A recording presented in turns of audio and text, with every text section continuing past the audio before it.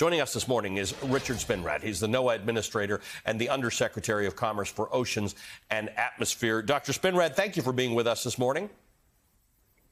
Thanks for having me, Ali. What's new about this? Because intellectually, my audience understood that the consequence of this climate crisis for many people, and this is a disastrous, big infrastructure consequence, is rising sea levels. The numbers are more shocking than some of us expected. Yeah, think of coastal communities in this country. 40% of our population lives along the coast. These populations are at risk, and I really appreciate your calling out, in particular, the most vulnerable communities who are at risk. In order to make the kinds of changes that this administration is moving out so aggressively on with respect to infrastructure, building out our roads, our electrical grids, our water treatment facilities, we're going to have to be able to make decisions based on the best information. What's really fundamentally different about this report is that you can take it to the bank. The knowledge, the information, the data in the report here are accessible, they're highly accurate, and they're actionable. We can start to use these to make plans to accommodate change in infrastructure, to make our people safer, to make ourselves more prosperous as well. So it's really having the tools to use to make the changes that we need to make in the next several decades. So let's talk about that, because the question always becomes, there will be some costs involved in preparing ourselves for it.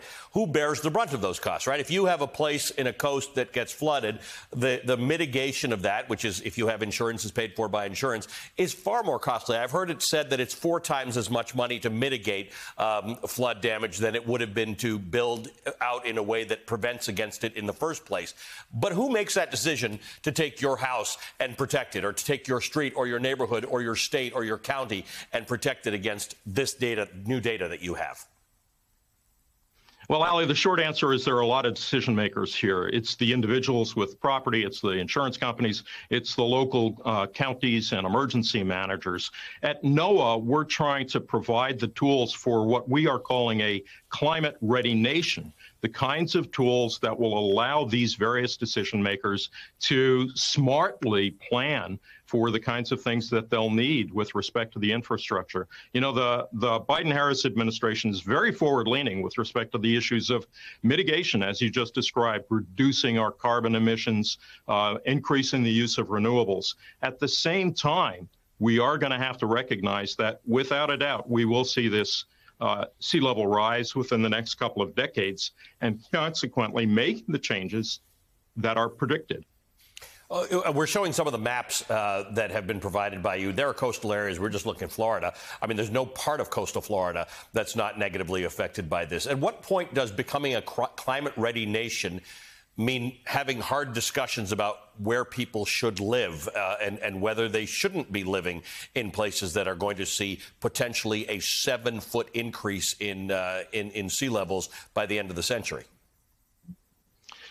The reason why we were so eager to get this report out, first of all, is because of the accuracy and the utility of the report, but because now is the time to start planning. Now is the time to start making changes to code, to building code. Now is the time to start making investments. And we really have to plan in order to make these bits of information and this knowledge work most effectively. Failing to plan is planning to fail when you get right down to it. So to the extent we can provide the tools to help with that planning, this is why we're so eager to get this in the hands of the American public. Well, we appreciate it. We always like when real data comes out that people can use, they can at least interpret it, and they can do something with it. So we always appreciate that, and we hope that this is the first of many conversations with you. Appreciate your time this morning. Thank you very much. Rick Spinrad is the NOAA administrator.